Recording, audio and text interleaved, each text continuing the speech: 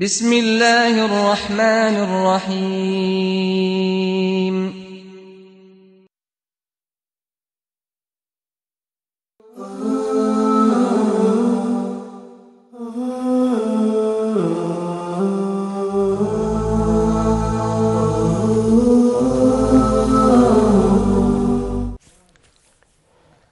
আউযুবিল্লাহি মিনাশ শাইতানির রাজিম। বিসমিল্লাহির রহমানির রহিম। আসসালামু আলাইকুম রহমতুল্লাহি ওয়া বারাকাতুহু।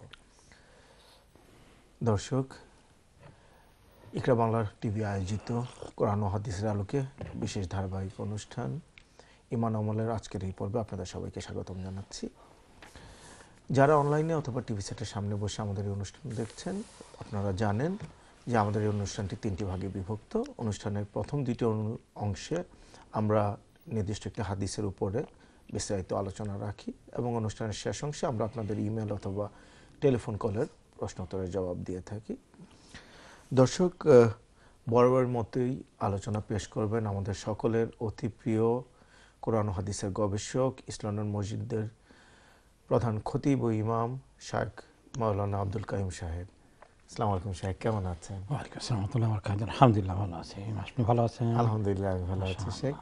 শাইখ, আমরা ধারাবাহিক আলোচনা চালাচ্ছিলাম যে হাদিসের আলোকে ইসলামের আলোকে আমাদের জীবন, যেটা আমরা হাদিসের আলোচনা চলছিল।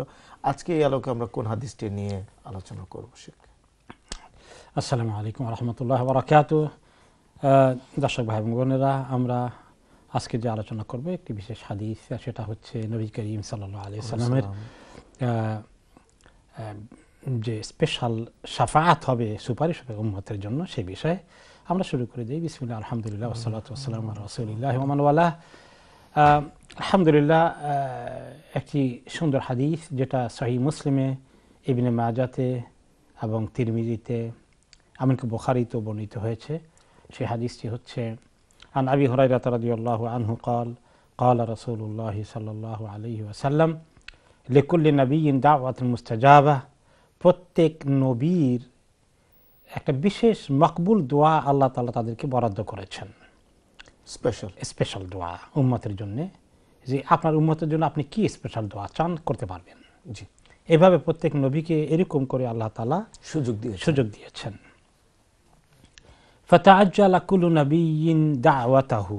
প্রত্যেক নবী তাদের এই দোয়ার সুযোগটা আর্লিয়ার গ্রহণ করে ফেলেছেন দুনিয়ার জিন্দেগিতেই। আচ্ছা, নবীর জীবদ্দশায় উম্মতের জন্য তাদের দুনিয়াবি বিপদ আপদ এই জাতীয় কোনো বিষয়ে তারা সেই দোয়ার সুযোগ নিয়ে সেটাকে ব্যবহার করে ফেলেছেন। আচ্ছা, ওয়া ইন্নী ইখতাবাতু দাওয়াতি শাফাআতান লিউম্মতি ইয়াউমাল কিয়ামা।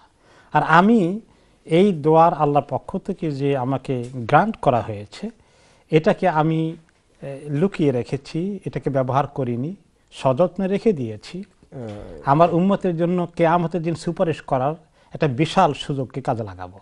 আচ্ছা, ফাহিয়া নাইলাতুন ইনশাআল্লাহ মান মাতা আলা উম্মতি লা ইউশরিকু বিল্লাহি শাইআ। এই দোয়া পেয়ে যাবে আমার উম্মতের সবাই, তবে শুধুমাত্র যারা শিরক করেছে আল্লাহর সঙ্গে, তাদেরকে এই সুযোগ থেকে আল্লাহ বঞ্চিত করে দেবেন। আচ্ছা, তাহলে উম্মত শিরক ছাড়া আর অন্য কোনো গুনাহ করেও থাকে, তারাও এই রাসূলুল্লাহ সাল্লাল্লাহু আলাইহি ওয়াসাল্লামের মহা সুপারিশের সুযোগ থেকে বঞ্চিত হবে। কিন্তু আমাদের জন্য একটা বিশাল আশার কথা, বিশাল আশা, আলহামদুলিল্লাহ। এবং হাদিসে আমরা দেখতে পাবো আরো কিছু হাদিস থেকে যে রাসূলুল্লাহ সাল্লাল্লাহু আলাইহি ওয়াসাল্লামের সুপারিশ আমাদের কত কাজে লাগবে ইনশাআল্লাহ।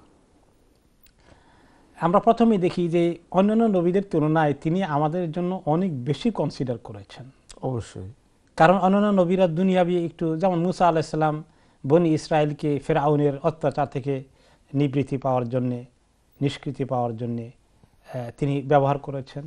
আচ্ছা, আল্লাহ তাআলা ওনার দোয়া কবুল করেছেন, ওনাদেরকে সাগর পাড়ি দিয়ে পার করে দিয়েছেন, নিরাপত্তার সাথে ফেরাউনকে ডুবিয়ে মেরেছেন। এইরকম বিভিন্ন নবীরা বিভিন্ন সুযোগে তার উম্মতের জন্য দোয়াকে ব্যবহার করে কাজে লাগিয়ে ফেলেছেন। কিন্তু আমাদের নবী মুহাম্মদ সাল্লাল্লাহু আলাইহি ওয়াসাল্লাম আমাদেরকে যেদিন সবচেয়ে বেশি বিপদগ্রস্ত আমরা হব কিয়ামতের দিন, যেদিন আমাদের ওনার দোয়ার এবং সুপারিশের সবচেয়ে বেশি দরকার, তিনি সেদিনকার জন্য আমাদের জন্য রেখে দিয়ে আমাদের কিন্তু অনেক বড় উপকার করলেন। জি, এবং উনি নবী করিম সাল্লাল্লাহু আলাইহি সাল্লাম তিনি কত যে আমাদের ব্যাপারে সমবেদনাশীল, সিম্প্যাথেটিক, এটা আমরা দেখি কোরআনে স্বয়ং আল্লাহ তাআলা এই কথা বলেছেন সূরা তাওবার 128 নম্বর আয়াতে, আউযু বিল্লাহি মিনাশ শাইতানির রাজীম লাকাদ জাআকুম রাসূলুম মিন আনফুসিকুম আজিজুন আলাইহি মা আনিত্তুম আজিজুন আলাইহি মা আনিত্তুম হারিসুন আলাইকুম বিল মুমিনিনা রাউফুর রহিম। নিশ্চয়ই তোমাদের কাছে এসেছে তোমাদের মধ্য থেকে একজন রাসূল, তার অনেক সমবেদনা আসে কোনো কিছু তোমাদের কষ্ট দেখলে, তিনি তোমাদের ব্যথায় ব্যথিত হন, তিনি অনেক কষ্ট পান তোমাদের কষ্ট দেখলে। হারিসুন আলাইকুম, তিনি তোমাদের প্রতি অত্যন্ত আগ্রহী, অত্যন্ত দরদি, তোমাদের কোনো কিছু প্রয়োজন হলে কোথায় তোমাদের কল্যাণ হবে, উপকার হবে, সেটার ব্যাপারে তিনি সাংঘাতিক দরদি মনের। বিল মুমিনিনা রাউফুর রহিম, মুমিনদের প্রতি তিনি অত্যন্ত সমবেদনাশীল এবং তিনি দয়ালু। আল্লাহ তাআলা নিজেই এই পরিচয়টা ওনা তুলে ধরেছেন আমাদের ব্যাপারে, তিনি কত সমবেদনাশীল, কত দরদি। এবং তিনি এই দোয়াটাকে এই জন্য আমাদের জন্য বড় কষ্টের দিনের জন্য রেখে দিয়েছেন, যেদিন পরিস্থিতিটা খুব কঠিন হয়ে যাবে, সেই পরিস্থিতির খবর সূরা শুআরার 88 থেকে 89 নম্বর আয়াতে আল্লাহ তাআলা বলেছেন, ইয়াউমা লা ইয়ানফাউ মালুন ওয়ালা বানুন ইল্লা মান আতাল্লাহা বিকলবিন সালিম। সেদিন কোনো সম্পদ, সন্তান, সন্ততি কিছুই কোনো কাজে লাগবে না, তবে শুধুমাত্র ওই ব্যক্তি যার অন্তরটা খুব খুব ক্লিন, পরিষ্কার পরিচ্ছন্ন অন্তর নিয়ে যে ব্যক্তি আসবে। আর সেটা কিয়ামতের কথা বলা হচ্ছে যে ওই দিন সবাই বিপদগ্রস্ত হয়ে যাবে, তবে যারা স্বচ্ছ অন্তরটা নিয়ে আসবে, যে অন্তরে গুনাহ, খাতা, মানুষের ক্ষতি, আল্লাহর সঙ্গে বিদ্রোহ, এগুলো কিছুই থাকবে না, তারাই একমাত্র সেদিন বিপদ থেকে বাঁচবে। এবং সূরা আবাসার 34 থেকে 38 নম্বর আয়াতে আল্লাহ তাআলা বলেন, 37 নম্বর আয়াতে আল্লাহ তাআলা বলেন, ইয়াউমা ইয়াফিরুল মারউ মিন আখিহি ওয়া উম্মিহি ওয়া আবিহি ওয়া সাহিবাতিহি ওয়া বানিহি লিকুল্লি ইমরিইম মিনহুম ইয়াউমাইযিন শা'নুন ইউগনিহি। যেদিন লোকজন, একজন মানুষ তার ভাই থেকে পালিয়ে বেড়াবে, তার মা থেকে, তার বাবা থেকে, তার স্ত্রী বা স্বামী থেকে, তার সন্তান সন্ততি থেকে এড়িয়ে যাবে, পালিয়ে যাবে, কারণ প্রত্যেকটি মানুষের জন্যই সেদিন তার এমন অবস্থা হবে যেটা তাকে ব্যস্ত রাখার জন্যই যথেষ্ট। ইয়াউমা ইয়াকুমুন নাসু লিরাব্বিল আলামিন, যেদিন সমস্ত মানুষ রব্বুল আলামিনের সামনে দাঁড়িয়ে যাবে কিয়ামতের দিন হিসাব দেওয়ার জন্য, সেই দিনটার পরিস্থিতিতে তিনি এই দোয়াটা, সুপারিশটা আমাদেরকে করবেন। এবং সেই দিনের পরিস্থিতি কেমন হবে, ন্যাচারাল যে জগতে আমরা তখন উঠব, সেই জগতের প্রকৃতিটা কেমন হবে, সে বিষয়ে একটি হাদিসে রাসূলুল্লাহ সাল্লাল্লাহু আলাইহি ওয়াসাল্লাম বলছেন, হাশরের ময়দানে যখন আমরা উঠব হিসাব দেওয়ার জন্য, ইযা কানা ইয়াউমুল কিয়ামাতি উদিনাতিশ শামসু মিনাল ইবাদ, কিয়ামতের দিন যখন অনুষ্ঠিত হবে, সূর্যকে তার আল্লাহর বান্দাদের খুব কাছে নিয়ে আসা হবে, হাত্তা তাকুনা কাদরা মিলিন আও মিলাইনে, তারা 1 মাইল বা 2 মাইলের কাছাকাছি আসবে। এক মাথার 1 বিঘত উপরে যেটা বলে, এটা সহিহ হাদিস নয়। আচ্ছা, সহিহ হাদিস হচ্ছে যে আমাদের কাছ থেকে 1 থেকে 2 মাইল দূরে সূর্য আসবে। কোটি কোটি মাইল দূরে সহ্য করতে পারি না, 1 থেকে 2 মাইল দূরে চলে আসলে কেমন? আপনি যদি রিসেন্টলি আরব দেশ থেকে ঘুরে আসছেন, জি, দেখছেন না কেমন গরম পড়ে, বিশেষ করে জুন জুলাইতে, মে জুন জুলাইতে কেমন হবে, এত কষ্ট হবে। ফাতাসহারুহুমুশ শামস, সূর্য তাদেরকে মানে হয় যেন একদম গলিয়ে দেবে, এরকম প্রচন্ড গরম তেজ তাদেরকে বরদাস্ত করতে হবে। এবং এত গরমের কারণে প্রচুর ঘাম আসবে। ফায়াকুনুনা ফিল আরাক কাদরে আমালিহিম, প্রত্যেকেই তার আমলের পরিমাণ অনুযায়ী, আমলের স্ট্যান্ডার্ড অনুযায়ী তার ঘাম ছুটবে শরীর থেকে।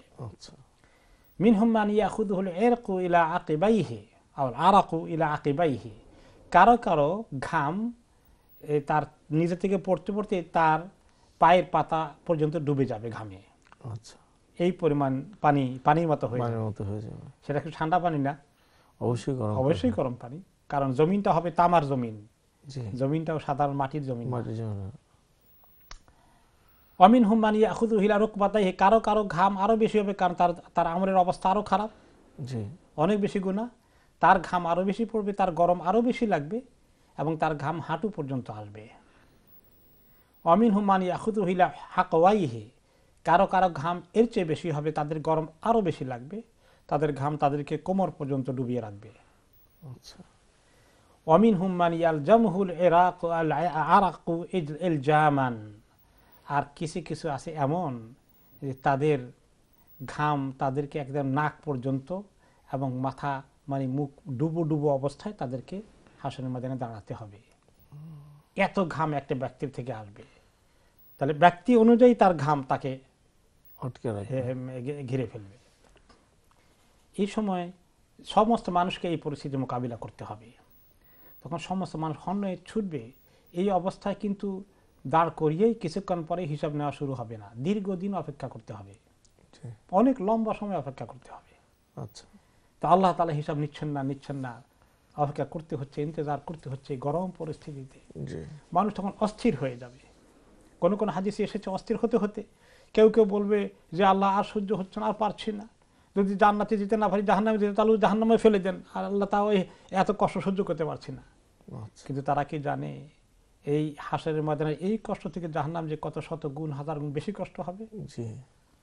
ওই সময়ে যখন এত কষ্ট হবে তখন লোকেরা বলবে যে চলো আমরা তো জানি যুগে যুগে কিছু আম্বিয়া কেরাম এসেছিলেন, নবীদের কাছে একটু যাই, তাদের কাছে সুপারিশ করলে, তারা যদি বলি যে আল্লাহর কাছে সুপারিশ করেন, আল্লাহ তাআলার কাছে তারা বলেন যে আল্লাহ আপনি একটু হিসাব নিকাশের ব্যবস্থা করে লোকদেরকে ফয়সালা করে দেন, কষ্ট হয়ে যাচ্ছে, আল্লাহ মেহেরবানি করে আল্লাহ কিছু একটা করেন। তো সবাই বলে যে চলো তাহলে যাও। কার কাছে যাব? তখন সবাই বললো সবাই আগে আদমের কাছে যাই আলাইহিস সালাতু ওয়াস সালাম, তিনি তো প্রথম, তার কাছে যাবে। ইয়া আদম আনতা আবুল বাশার খালাকাকাল্লাহু বিয়াদিহি ওয়া নাফাখা ফীকা মির রূহি, যে হে আদম আপনি তো জানেন আপনি সমস্ত মানব জাতির পিতা, আল্লাহ তাআলা আপনাকে নিজ হাতে তৈরি করেছেন, সৃষ্টি করেছেন,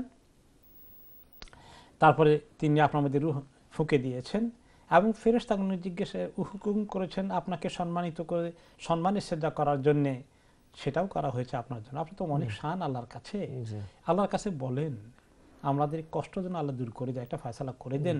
আল্লাহ তারা মা নাহনু ফিহি, আপনি দেখেন না কি কষ্টে আমরা আছি। তখন আদম আলাইহিস সালাম বলবেন ইন্না লিল্লাহ, তুমি জানো আমার আল্লাহ আজকে ইন্না রাব্বি গাদাবাল ইয়াউমা গাদাবান লাম ইয়াগদাবা ক্বাবলাহু মিসলাহু, আজকে আল্লাহ তাআলা কোন মুডে আছেন তোমরা জানো? আজকে পাপিষ্ঠদের প্রতি আল্লাহ তাআলা যে কত, এই তো দুনিয়ার জীবন আখিরাতের জীবনে ঢুকেছে হাসরের ময়দান, পাপিষ্ঠদের প্রতি আল্লাহ কত নাখোশ তুমি জানো? আমি কোন সাহসে আল্লাহ তাআলার কাছে যাব? কারণ আমাকে আল্লাহ বলেছিলেন সৃষ্টি করে জান্নাতে এই গাছের ফল খেয়েও না, কাছেও যেও না, আমি ফল খেয়ে বসেছি। যদিও আল্লাহ আমাকে মাফ করে দিয়েছেন, কিন্তু আমার সাহস নাই যে আমি যে একটা অপরাধ করেছি, অন্য কোন নবীর কাছে যাও। তখন লোকেরা হিস্টোরিক্যাল অর্ডার মেনটেন করে দিয়ে নূহ আলাইহিস সালামের কাছে যাবেন। ওনাকে গিয়ে বলবেন যে আদম আলাইহিস সালামের পরে সর্বপ্রথম যাকে নবী বানানো হয় ওনার পরে সে তো আপনি, এবং আপনার অনেক আল্লাহ তাআলার কাছে মর্যাদা আছে, আল্লাহ তাআলা আপনাকে অনেক প্রশংসা করে অনেক করেছেন, সাম্মাকাল্লাহু আবদান শাকুরান, আপনি আল্লাহর প্রতি অনেক কৃতজ্ঞ একজন মানুষ, এটা আল্লাহ নিজে স্বীকৃতি দিয়েছেন কোরআনে। একটু আমাদের জন্য সুপারিশ করেন, আল্লাহ তাআলা একটা ফয়সালা আমাদের করে দিক, দেখেন না কি কষ্টে আমরা আছি সবাই, আর পারছি না। তখন তিনি বলেন একই কথা বলবেন, জানেন আজকে আল্লাহ কত কষ্টে আছে, কত আমাদের প্রতি রুষ্ট হয়ে আছেন। তো তোমরা এক কাজ করো, আমি যে একটা আবেদন করেছিলাম আল্লাহর কাছে আমার কওমের উপরে আল্লাহর নাখোশ হওয়ার জন্য, সেটা আমার ওখানে ব্যবহার করে ফেলেছি। যে দুনিয়ার মধ্যে যে বড় দোয়া আল্লাহ কবুল করবেন সেটা আমি ওখানে, সেটা আখিরাতে করে, দুনিয়াতে করে বসেছি, আমার তার সুযোগ নাই। সুযোগ নাই, অন্য কারো কাছে যাও। তখন তারা ইব্রাহিম আলাইহিস সালামের কাছে আসবেন, নামকরা নবীদের কাছে আসবেন, ছোটগুলোর কাছে যাবেন না।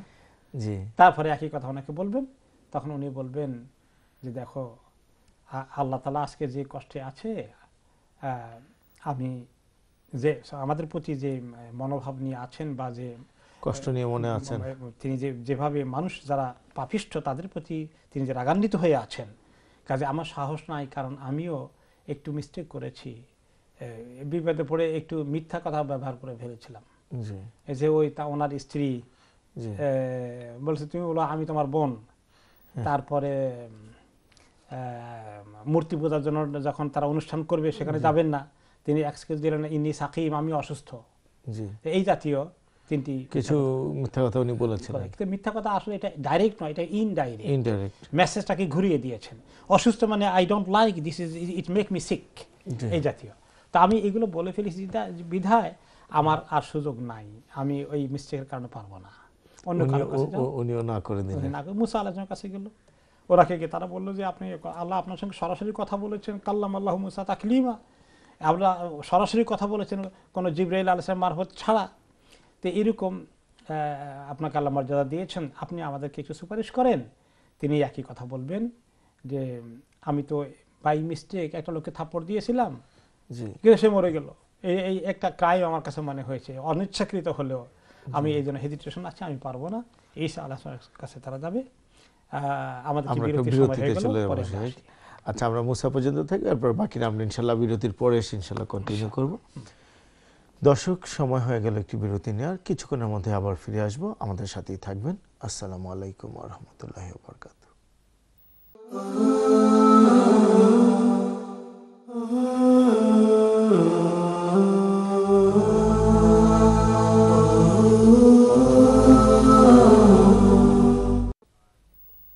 আসসালামু আলাইকুম। বিরতির পর আবারও স্বাগতম ইমান আমলের আজকের এই পর্বে। আমরা আলোচনা করছিলাম প্রতিটি নবীর একটি করে বিশেষ দোয়ার ব্যবস্থা ছিল আল্লাহর কাছে, সেটা নিয়ে আমাদের আলোচনা চলছিল। আমাদের শেখ বাকি আলোচনাটুকু আমাদেরকে কন্টিনিউ করবেন ইনশাল্লাহ। শেখ, আমরা মুসা আলাইহিস সালাম পর্যন্ত এসেছিলাম। মুসা আলাইহিস সালাম অ্যাপোলজি দিলেন, তিনি করলেন না।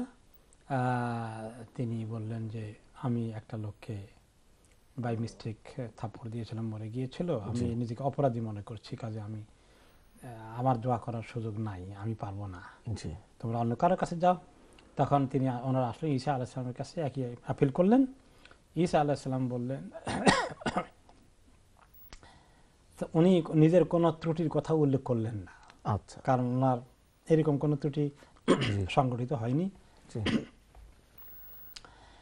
তারপরে উনি রাজি হলেন না, তিনি বলেন যে আমার কাছে এসে কোনো লাভ হবে না, আমার দ্বারা এটা হবে না, তোমরা আমার পরে যে আখিরি নবী এসেছেন তার কাছে যাও, বরঞ্চ তার কাছে গেলে কিছু হতে পারে। তখন শেষ পর্যন্ত সমস্ত মানুষ হাসরের ময়দানে নবী মুহাম্মদ সাল্লাল্লাহু আলাইহি ওয়াসাল্লামের কাছে আসবেন, এসে তবে সবাই বলবেন শুধু আমাদের এই উম্মত নয়, আদম আলাইহিস সালাম থেকে শুরু করে নূহ আলাইহিস সালাম সমস্ত নবীদের উম্মতরা ওনাকে এসে রিকোয়েস্ট করবেন, ইয়া মুহাম্মদ আনতা রাসূলুল্লাহ, হে মুহাম্মদ আপনি তো আল্লাহর রাসূল, ওয়া খাতামুল আম্বিয়া, সর্বশেষ নবী, ওয়া গাফারাল্লাহু লাকা মা তাকাদ্দাম মিন যামবিকা ওয়া মা তাআখার। কোরআনে আল্লাহ তাআলা বলেছেন যে তিনি আপনার আগে পরে সমস্ত গুনাহ মাফ করে দিয়েছেন। ইশফা লানা ইলা রাব্বিকা, মেহেরবানি করে আমাদের জন্য আপনার রবের কাছে একটু প্রার্থনা করেন, সুপারিশ করেন।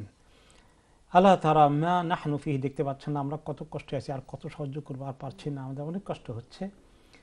ফানতালিক, তখন তিনি তাদের কথাগুলো শুনে নবী করিম সাল্লাল্লাহু আলাইহি ওয়াসাল্লাম বলছেন, ফাআনতালিকু, আমি তখন যাব, ফাআতি তাহতাল আরশ, আমি একদম আরশের নিচে চলে যাব, আরশটা মাথার উপরে থাকবে, আমি আরশের নিচেই নিজেকে হাজির করব। ফাআকাউ সাজিদান লিরাব্বি, আমি আমার রবের অনেক প্রশংসা করব। আল্লাহ তাআলা সুন্দর সুন্দর প্রশংসা গিয়ে আল্লাহ তাআলার যে সমস্ত সুন্দর সুন্দর দোয়াগুলো, জিকিরগুলো দুনিয়াতে তিনি জানতেন, শিখেছেন, সেগুলো ব্যবহার করবেন। সেগুলো শেষ হয়ে যাওয়ার পরেও আর আমার জানা নাই যে আর কিভাবে আল্লাহকে প্রশংসা করব আমি অনেকক্ষণ। সুম্মা ইয়াফতাহুল্লাহু আলাইয়া ওয়া ইলহিমুনি মিন মাহামিদিহি ওয়া হুসনা সানাই আলাইহি শাইআন লাম ইয়াফতাহু লি আহাদিন ক্বাবলি, অতঃপর আমাকে আল্লাহ তাআলা এত সুন্দর সুন্দর আল্লাহর প্রশংসা কীর্তনের যে কতগুলো তাসবিহ এবং জিকির, এতগুলো অনেকগুলো আমার দিলের মধ্যে ঢেলে দিবেন। যেগুলো আমি জীবনে কখনো পাইনি, আমার ভিতরে আসেনি, জানার সুযোগ হয়নি, সেগুলো আল্লাহ এতগুলো আমাকে বলার তৌফিক দিবেন। আচ্ছা, অনেকক্ষণ আল্লাহ তাআলাকে প্রশংসা করব, যে প্রশংসাগুলো আল্লাহ তাআলা নিজের জন্য আমার জন্য সংরক্ষিত রেখেছেন, কোনো নবী, কোনো উম্মত, কোনো মাখলুককে দেননি, সেগুলো খুলে দেবেন আমার জন্য। অতঃপর আমি সেগুলো ধরে অনেকক্ষণ সেজদার মধ্যে থেকে আল্লাহর কাছে ওই প্রশংসাগুলো করব এবং আল্লাহর কাছে সুপারিশের জন্য প্রার্থনা করব।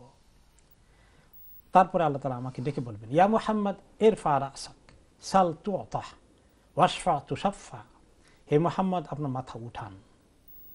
তিনি সিজদায় থাকবেন, তিনি সিজদায় পড়েই আছেন। আচ্ছা, আর দোয়া করছেন, মানে প্রশংসা করছেন আল্লাহর জন্য।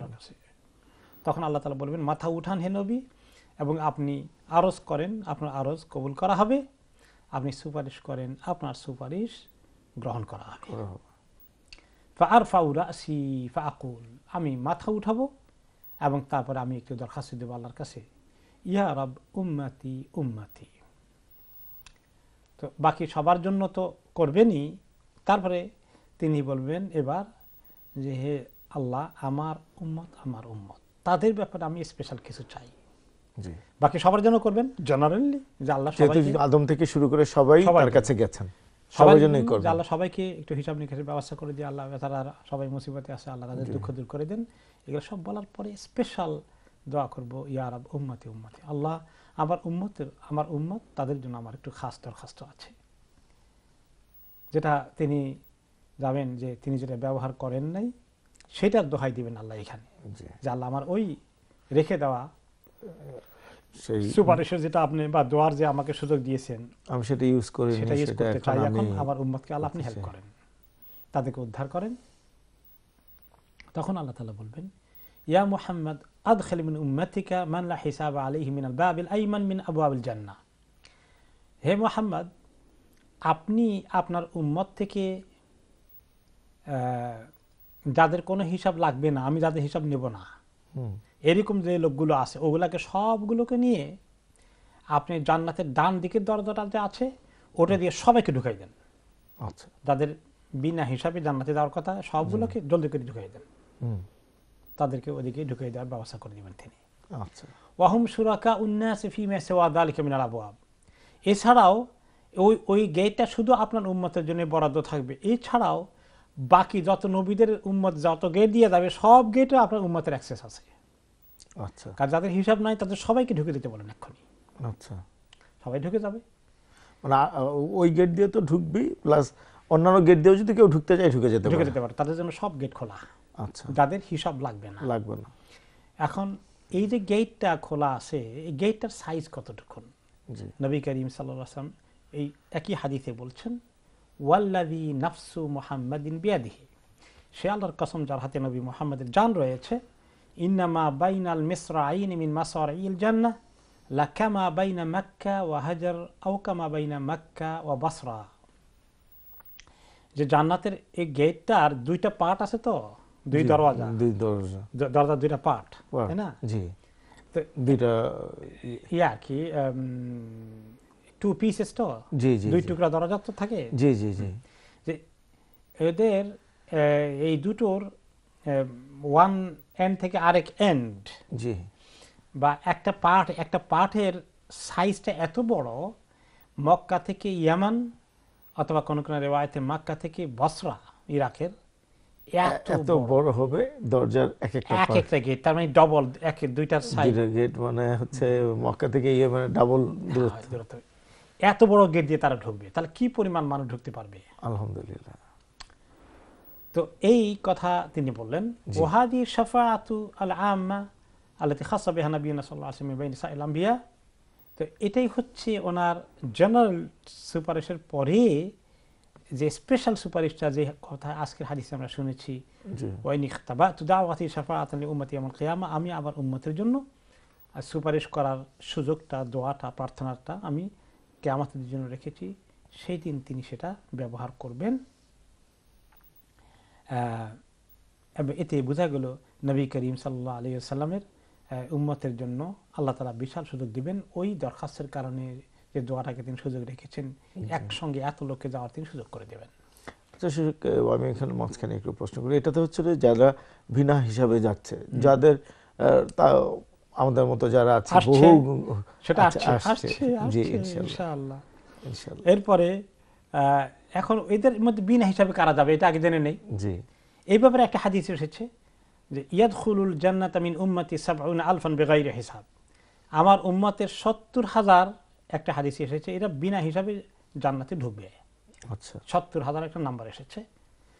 কালমান হুম ইয়া রাসূলুল্লাহ, সাহাবায়ে কেরাম জিজ্ঞেস করলেন ইয়া রাসূলুল্লাহ তারা কারা? তিনি বলেন হুমুল্লাযিনা লা ইয়াস্তারকুন ওয়া লা ইয়াতাতায়্যারুন ওয়া লা ইয়াক্তাউন ওয়া আলা রাব্বিহিম ইয়াতাওয়াক্কালুন। এই লোকগুলো হচ্ছে ওই লোক যারা রুকিয়ার জন্য কাউকে তালাশ করে না আর জিজ্ঞেস করে না, রুকিয়া করানোর জন্য প্রার্থনা করে না, যারা ফালনামা ইউজ করে না, অর্থাৎ শুভ অশুভ যাত্রা, নাস্তি যাত্রা শুভ এইগুলো বিশ্বাস করে না, যারা খালি কলস নিয়ে বের হয়েছে এটা অলক্ষী নাউজুবিল্লাহ এই জাতীয় কথা যারা বিশ্বাস করে না, এই সমস্ত কুসংস্কার যারা বিশ্বাস করে না তাদের জন্য তারা বিনা হিসাবে জান্নাতে যাবে। আর যারা ইকতাউন, যারা কাই করে না, কেওয়া হচ্ছে আগের জমানায় ইনজুরি এবং ইনফেকশন দূর করার জন্য এক ধরনের থেরাপি হতো। এই থেরাপিটা হতো লোহার পাত গরম করে সেঁক দেওয়া হতো, কারণ ওখানে আর ভালো কোনো চিকিৎসা ছিল না। তো ওইটাকে তিনি পছন্দ করেন নাই। তিনি বলছেন এই কাজও যারা করবে না, একটু কষ্ট সহ্য করবে কিন্তু এই কাজটা ব্যবহার করবে না, এই 3 কাজ না করে 4 নম্বর তারা আল্লাহর উপরে তাওয়াক্কুল করবে, তাদের জন্য এই জান্নাতের বিনা হিসাবে যাওয়ার খবর। এখানে রুকিয়ার কথা এসেছে, রুকিয়া করতে না চাওয়া, এটা লম্বা কথা, সেখানে তার অর্থ হয়েছে রুকিয়া তো বুঝতে পেরেছেন কোরআনের হাদিসের দোয়া। এটা ইমাম ইবনে তাইমিয়া রাহমাতুল্লাহ আলাইহি ব্যাখ্যা বলেছেন যে এখানে বোঝানো হয়েছে কোরআন হাদিস ভিত্তিক রুকিয়া নয়, কিছু কিছু রুকিয়া আছে কোরআন হাদিসের বাইরে, যেমন সাপুড়েরা সাপে দংশন করলে এক ধরনের রুকিয়া করে, তখন ভালো হয়ে যায় কিন্তু কোনো কোনো ক্ষেত্রে, এগুলো কি মিন করা হয়েছে, যারা এগুলো অ্যাভয়েড করবে সেটাকে নিষেধ করা হয়েছে। এরপরে হলো যারা বিনা হিসাবে যাবে, আরো কিছু কিছু হাদিস এসেছে। তারপরে আমরা এখন আসি যে এই শাফায়াতের যে লেভেলগুলো হবে সবগুলো লেভেল একরকম না। একটা মেইন জেনারেল গ্র্যান্ড সুপারিশ যেটা আসবে, জেনারেল অ্যামনেস্টির মতো যেটা, এইটা হলো সমস্ত কিতাবকে, সমস্ত উম্মতকে এটা শামিল করবে। সেটা আমরা দেখলাম যে সমস্ত উম্মতরাই আসবে, সেটা পাবে। 2 নম্বরে হলো যে ওনার উম্মতের মধ্যে খাস করে যারা বিনা হিসাবে তারাও পার হয়ে যাবে, এটা খাস এর মধ্যে আসলো। এরপরে খাসের মধ্যে আরো আসে ওনার উম্মতের জন্য স্পেশাল, যাদের গুনাহ আছে আবার নেকিও আছে, কিন্তু দুইটাই বরাবর সমান সমান, 50-50। ওনারা আরাফের মধ্যে মাঝখানে আছেন, জান্নাতেরও ফয়সালা হচ্ছে না, জাহান্নামে আল্লাহ ফেলে দিচ্ছেন না, মাঝখানে লটকে আছে। তাদের ব্যাপারে নবী করিম সাল্লাল্লাহু আলাইহি ওয়াসাল্লাম যখন সুপারিশ করবেন আল্লাহ তাআলার কাছে, আল্লাহ তাআলা তাদেরকে জান্নাতের ফয়সালা করে দেবেন। এইগুলো একটা। এখন এই হলো, এটা হচ্ছে মধ্যবর্তী, একটা হচ্ছে ভালো গেল, একটা মধ্যবর্তী, মানে যাদের দুটোটা গুনাহ প্রচুর আছে, নেকিও প্রচুর আছে। এটা গেল কয় নম্বর লেভেলে? 3 নম্বর লেভেল। 4 নম্বর লেভেল আছে শাফাআতু ফি আকওয়ামিন কাদ উমিরা বিহিম ইলান নার আল্লা ইয়াদখুলুহা। কিছু লোকের গুনাহ বেড়ে গেছে, এখন তারা জাহান্নামে যাওয়ার কথা, কিন্তু নবী করিম সাল্লাল্লাহু আলাইহি ওয়াসাল্লাম আল্লাহর কাছে সুপারিশ করেন যে আল্লাহ বেচারাদের কিছু গুনাহ আছে বেশি, সমান সমানও না, একটু বেশি হয়ে গেছে, আল্লাহ মেহেরবানি করে এদেরকে ছেড়ে দেন আপনি, তারা যেন জাহান্নামে না ঢুকে, আল্লাহ না ঢুকে পার করে দেন জান্নাতে। তা আল্লাহ তাআলা তার ওনার সুপারিশ কবুল করে ওদেরকে পার করে দেবেন। সুবহানাল্লাহ। 5 নম্বরেও আছে যে যারা জান্নাতে যাবে ঠিকই, তাদের বেশ নেক আমল আছে, কিন্তু তাদেরও তো জান্নাতি হয়ে গেছে, তাদের তো নেক আমল আছে, তো ওনার নবী করিম সাল্লাল্লাহু আলাইহি ওয়াসাল্লাম সুপারিশ তো ওনাদেরও পাওনা আছে, তো সুপারিশ দিয়ে কি করবে তারা? এখন তারা তো জান্নাতে চলেই গেছে, তো সুপারিশটা তাদের তো কোনো কিছু ফায়দা হওয়া দরকার আছে।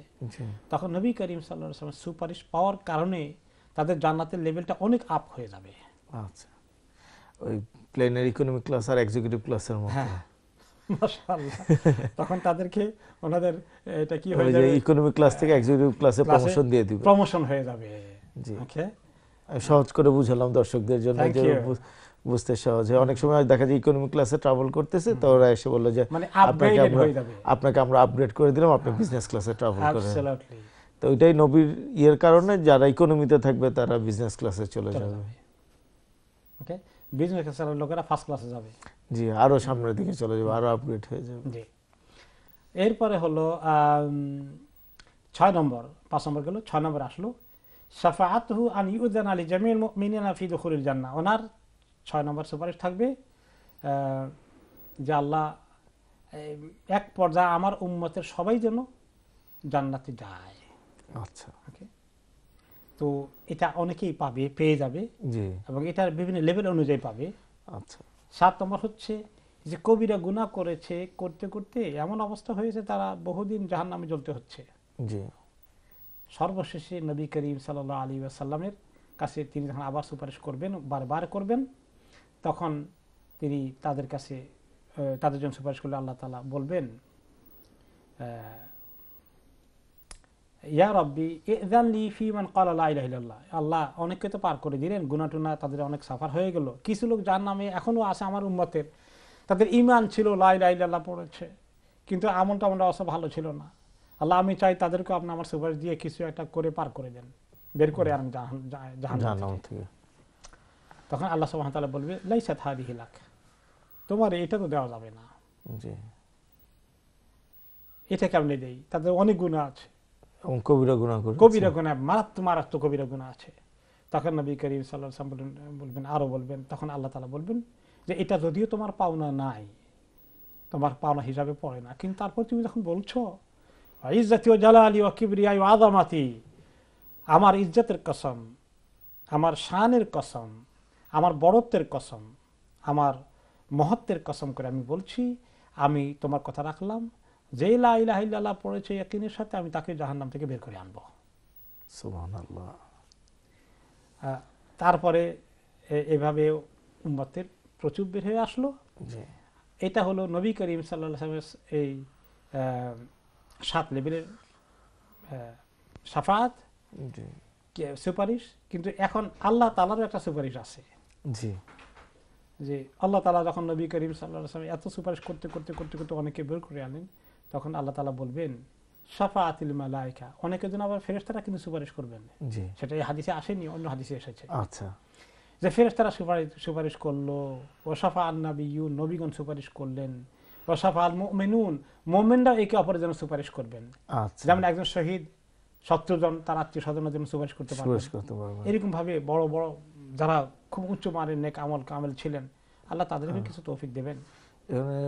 মনে হয় ইয়ের কথাও বলা আছে যে নবী বলেছিলেন ওমরকে আর ইয়েকে ওনার কাছ থেকে দোয়া নেওয়ার জন্য, ওয়াইস আল কারনি, তাকেও বলা হবে যে যাওয়ার আগে দিয়ে যে তোমার যতটুকু আছে তুমি ইশারা করো, ততটুকু নিয়ে তুমি বেহেশতে চলে যাও। তিনি বলেছেন যে তোমরা যদি সুযোগ পাও কোন সময় আল কারনিকে তোমাদের জন্য দোয়া করতে বলো। জি, আচ্ছা, তখন আল্লাহ তাআলা সব কিন্তু কবুল করে এখন বলেন ওয়ালাম ইয়াবকা ইল্লা আরহামুর রাহিম, সবাই সুপারিশ করলো, সবাই দিল গলে গেল, করলো সুপারিশ, তো আমি আল্লাহ, তো আমি তো আরহামুর রাহিমিন, আমি তো সবচেয়ে বেশি দয়ালু। ফায়াকবাদু কবদাতাম মিনান নার, এরপরে আল্লাহ তাআলা জাহান্নামে হাত দিয়ে এরকম করে বিশাল নাম্বার বের করে নিয়ে আসবেন। সুবহানাল্লাহ, এত বড় নাম্বার। ফায়ুখরিজু মিনহা কওমান লাম ইয়ামালু খায়রান কাত, এরা জীবনেও কোনো নেক আমল করে নাই, শুধু একেবারেই বিনা আমলেই তারা ছিল ওখানে। একদম ওইগুলো কতগুলো আল্লাহর হাতে যতগুলো উঠছে সবগুলোকে ধরে নিয়ে আসবেন। আর আল্লাহর হাত তো কিরকম হাত, এই হাত যেটা, যে হাত আল্লাহর জন্য অ্যাপ্রোপ্রিয়েট, আল্লাহর শানের জন্য কত বড় হতে পারে। কাদ আদু হুমামান, এরা জাহান্নামে জ্বলতে জ্বলতে, এটা কিন্তু অনেক পরে ঘটবে, জ্বলতে জ্বলতে এরা অলমোস্ট কয়লা হয়ে গেছে। আচ্ছা, তখন উঠিয়ে এনে আল্লাহ তাআলা ফায়ুলকিহিম ফি নাহরিন মিন আফওয়াহিল জান্নাহ ইকালু লাহু নাহরুল হায়াত, ধরে এনে তাদেরকে আল্লাহ তাআলা জান্নাত থেকে বেরিয়ে আসা একটা বড় নহর আছে, পানির বিশাল ফোয়ারা নদীর মতো হয়ে গেছে, আল্লাহ তাআলা তাদেরকে সেখানে ছেড়ে দিবেন। সেই নদীটার নাম হচ্ছে নাহরুল হায়াত, জীবনের নদী। আচ্ছা, জীবন নদী, সেখানে ছেড়ে দিবেন। তখন ওখানে ডুবে সাঁতার কেটে গোসল করে তারা বেরিয়ে আসবে। এভাবে ইয়াখরুজুনা কামা তাখরুজুল হাব্বাতু ফি হামিলিস সাইলি আলা তারাউনাহা তাকুনু ইলাল হাজারি আও ইলাল শাজার। এভাবে বেরিয়ে আসবে যেভাবে তোমরা দেখো বন্যার পানিতে যখন ময়লা আবর্জনা গুলো সব জায়গায় জমায়েত হয় কোন কোন জায়গায়, এই ময়লা আবর্জনা থেকে তোমরা দেখো যে কোনো সময় গাছের চারা বেরিয়ে আসে, সবুজ চারা।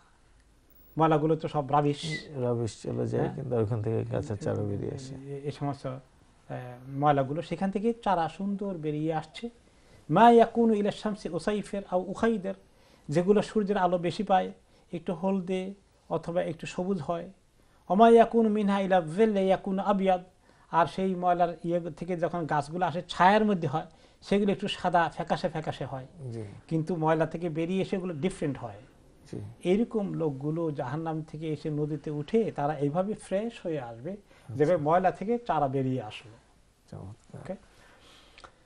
তখন সাহাবায়ে কেরাম বললেন, ইয়া রাসূলুল্লাহ কাআন্নাকা কুনতা তারআ বিল বাদিয়া। ওনারা বললেন, ইয়া রাসূলুল্লাহ, আপনি ওই যে বানের পানি আসলে বিভিন্ন দূরবর্তী এলাকাগুলোতে সেখান থেকে কিভাবে আবার গাছের চারা কিছু সবুজ হয়, কিছু হলদি হয়, কিছু সাদা হয়ে আসে, ফ্যাকাশে হয়ে আসে, আপনি এগুলো কেমনি জানেন? আপনি তো বাদিয়াতে বসবাস করেন না, মরুভূমিতে থাকেন। মরুভূমিতে যারা থাকে তারা, আপনি তো মদিনায় আসেন, এগুলো তো মরুভূমির একেবারে দুর্গম এলাকায়। এই সমস্ত যারা কৃষি কাজ করে, যেখানে ওয়াদি আছে, বৃষ্টির পানি যেখানে ঝরে যায়, সেখানকার এই আপনার এই এক্সপিরিয়েন্স কবে হলো, কেমনি হলো? তখন ওরা আশ্চর্য হয়ে গেলেন যে নবী করিম সাল্লাল্লাহু আলাইহি ওয়াসাল্লাম কিভাবে ওই মরুভূমির বাদিয়া বেদুইন এলাকার একটা চিহ্ন কিভাবে তুলে ধরলেন এক্সাম্পল দিয়ে।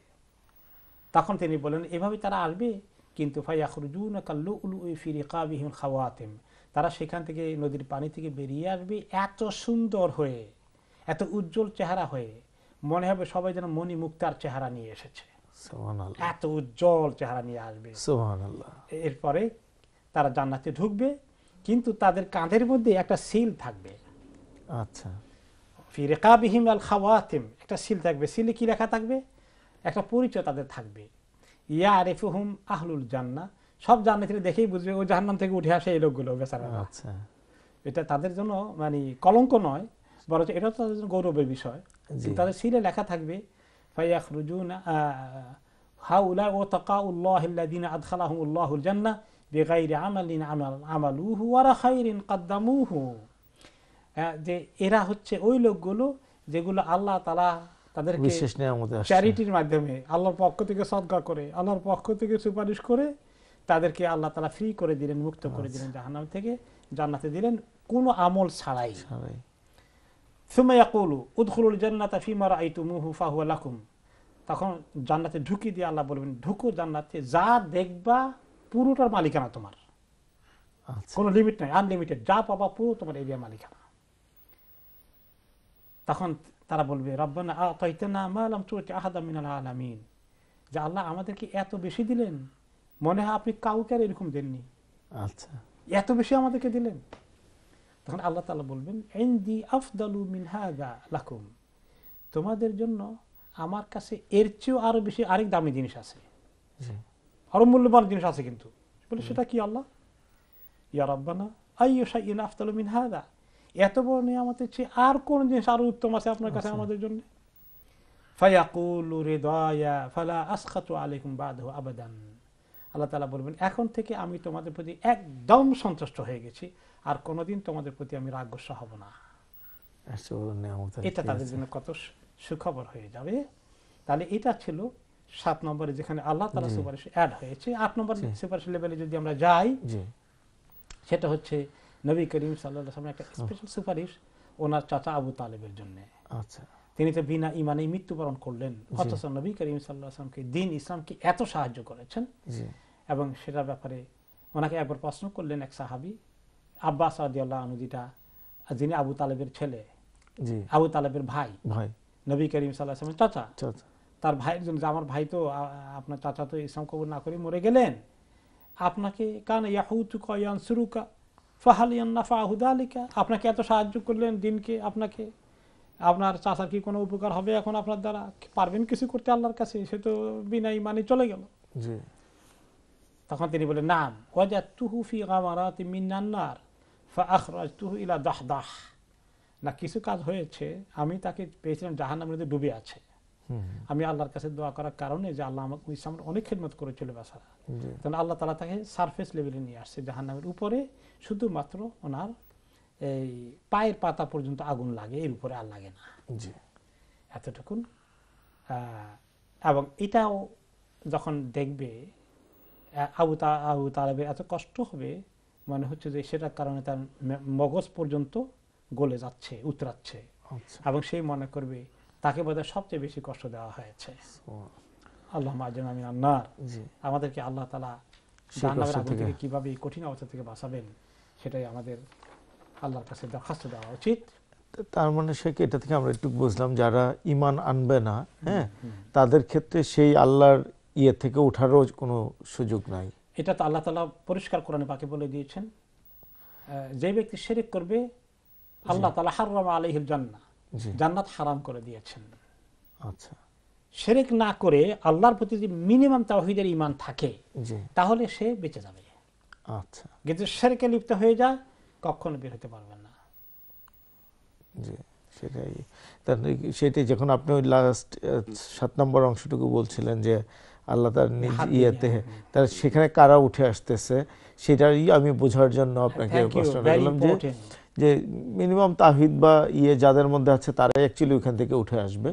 হয়তো তাদের মধ্যে কোনো ঈমান থাকবে না, কোনো আমল থাকবে না, কিন্তু মিনিমাম তাওহীদ তাদের ভিতরে আছে, তারা শিরক, আল্লাহ আছে, হ্যাঁ আল্লাহ আছে, তারা শিরক করে না, কোনো মূর্তির কাছে অন্য কোনো সৃষ্টির কাছে মাথা নত করেনি, তাকে মাবুদ মনে করেনি। সে কথাই ওই বড় হাদিস যেটা আমরা শুরু করেছিলাম সেখানে বলা আছে, ফাহিয়া নাইলাতুন ইনশাআল্লাহ, সে পাবে সবাই মিন উম্মতি, আমার উম্মতের থেকে বা এই ওনার সময়ের পর থেকে, মান মাতা লা ইউশরিকু বিল্লাহি শাইআন, যে ব্যক্তি মৃত্যুবরণ করে কারোর সাথে শিরক না করে। এই শিরক না করাটা একটা কন্ডিশন, কিন্তু শিরক করলে আর সেটা পাবে না। এখন আমরা শেষ করব হাদিসটার একটি কনক্লুশনে যাব যে কিভাবে আমরা নবী করিম সাল্লাল্লাহু আলাইহি ওয়াসাল্লাম কিছু আমল আরো করতে পারি, আর কোন কোন হাদিসে এসেছে যেগুলো করলে ওনার সুপারিশটা আমাদের জন্য আরো ব্যাপকভাবে হবে, আরো আগে হবে, লেট স্টেজে নয়। সেক্ষেত্রে তিনি আরো কিছু সাজেশন আমাদেরকে দিয়েছেন। তার মধ্যে একটা আছে as-salatu ala nabi sallallahu alaihi wasallam ashrafis sabai wa fil masai, যে ব্যক্তি তিনি বলেছেন মান সাল্লা আলাইয়া আশরান ইযা আসবাহা ওয়া আশরান ইযা আমসা হাল্লাত লাহু শাফাআতি, যে ব্যক্তি প্রতিদিন সকালে এবং প্রতিদিন সন্ধ্যায় আমার প্রতি 10 বার দরুদ ও সালাম পেশ করে, আমি তার জন্য আমার শাফাত ওয়াজিব হয়ে যাবে। আচ্ছা, 10 বার করে প্রতিদিন সকালে এবং প্রতিদিন সন্ধ্যায় 10 বার করে যে আমাদের নবীর জন্য দরুদ পাঠ করবে তার জন্য ওয়াজিব হয়ে যাবে শাফাত পাওয়া। দরুদ হতে পারে কি আপনি পড়েন যদি আল্লাহুম্মা সাল্লি আলা মুহাম্মাদ ওয়া আলা আলি মুহাম্মাদ, পুরোটা 10 বার পড়েন হতে পারে। আর আরো সহজ আছে আল্লাহুম্মা সাল্লি ওয়া সাল্লিম ওয়া বারিক আলা মুহাম্মাদ ওয়া আলা আলিহি ওয়া সাহবিহি আজমাইন। এটা মুখস্থ করে নিয়ে যদি প্রতিদিন 10 বার পড়েন সকালে, প্রতিদিন 10 বার বিকালে, তাহলে হয়ে গেল।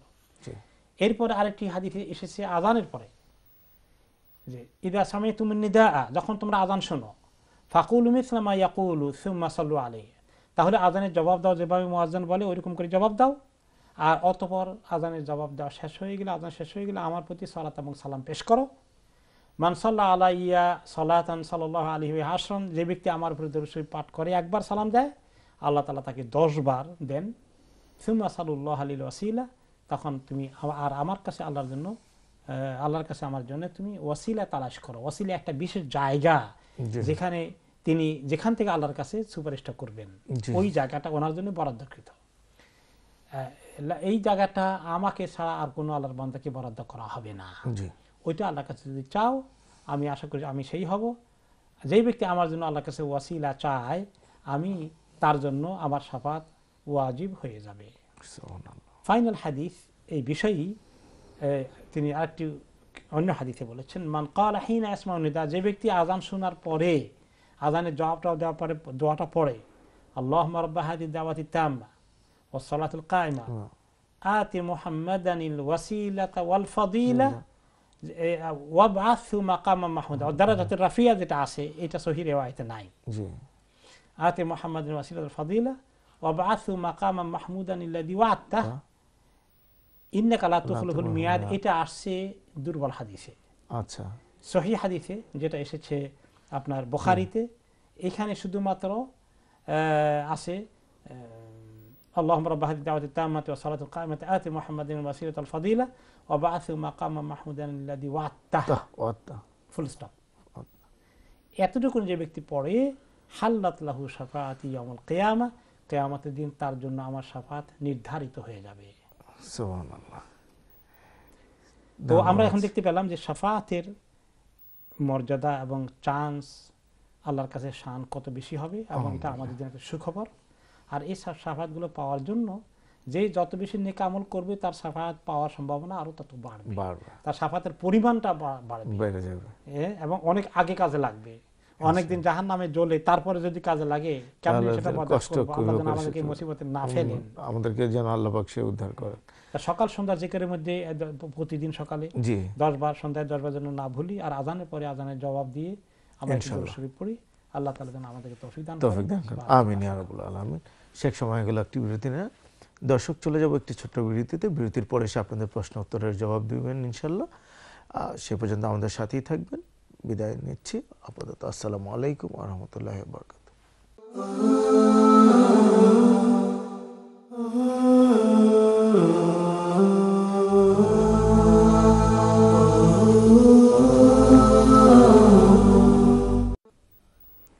আসসালামু আলাইকুম ওয়া রাহমাতুল্লাহি ওয়া বারাকাতুহু। বিরতির পর আবারও স্বাগতম ইমান আমলের আজকের এই পর্বে। আমরা চলে এসেছি অনুষ্ঠানের শেষ প্রান্তে, শেষ সেগমেন্টে। এই সেগমেন্টে আমরা আপনাদের ইমেল এবং সরাসরি ফোন কলের প্রশ্নোত্তরের জবাব দিব। প্রথমে আমরা চলে যাব আমাদের যে ইমেলগুলো আছে সেই ইমেলের উত্তরে, তারপর আমরা চলে যাব আমাদের ফোন কলের কাছে। আমাদের কাছে প্রথম যে ভাই ইমেল করেছেন, ভাই হাবিবুর রহমান, তিনি 3টি প্রশ্ন আমাদের কাছে করেছেন। আমরা একটি একটি করে ওনার প্রশ্নগুলির জবাব দেওয়ার চেষ্টা করব। প্রথম প্রশ্নটি হচ্ছে যে নামাজের মধ্যে বসে আমরা যখন তাশাহুদ পড়ি, তার আগে যদি ভুলক্রমে দুরূদ পড়ে ফেলেন, তাহলে কেমন করে সেটা যখন রিয়েলাইজ হবে, কেমন করে তিনি